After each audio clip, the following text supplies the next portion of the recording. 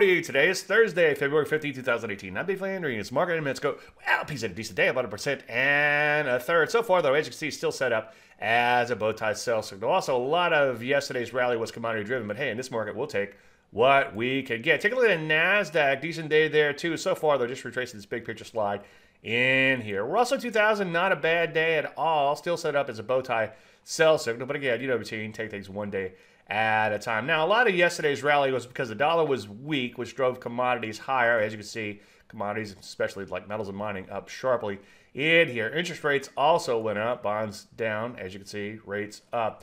And that pushed some areas like banks higher by quite a bit. So, what do we do? Well, I would be very cautious in here. I'd still look to eye a short or two, and there's a lot of things that are happening, bigger picture, longer term, that I don't have time to get into in just 1 minute. So come to the chart show later today, I'm going to flesh all that out. I'm going to show you a way to help keep you on the right side of the market.